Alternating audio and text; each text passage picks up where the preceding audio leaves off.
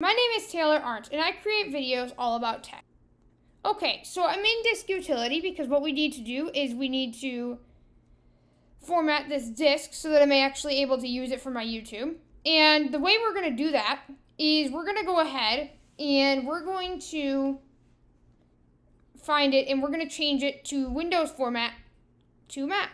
So that way it is formatted for the Mac rather than Windows. I'm going to find my Elements drive. I'm going to go to Erase. I'm going to change this from Windows to macOS Extended Journal.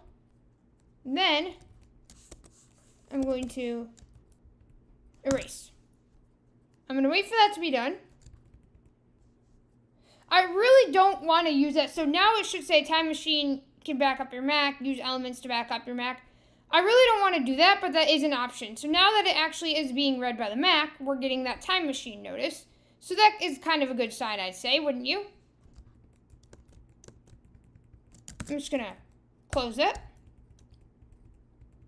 I'm going to go done. And let's see if our device is unlocked now. We have unlocked our drive so that we are able to use it on Mac. So this has been a simple tutorial on how to unlock an external hard drive for use on the Mac. And I hope you found this video helpful. If you did, feel free to like, comment, share, subscribe.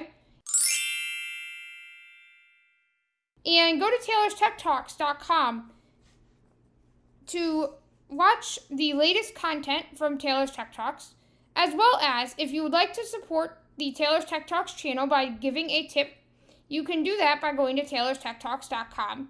And you can donate to the tip jar where you can be added to our awesome community of Taylor's Tech Talks fans. So, with that out of the way, that will do it for this Tutorial Tuesday, and I will talk to you guys later.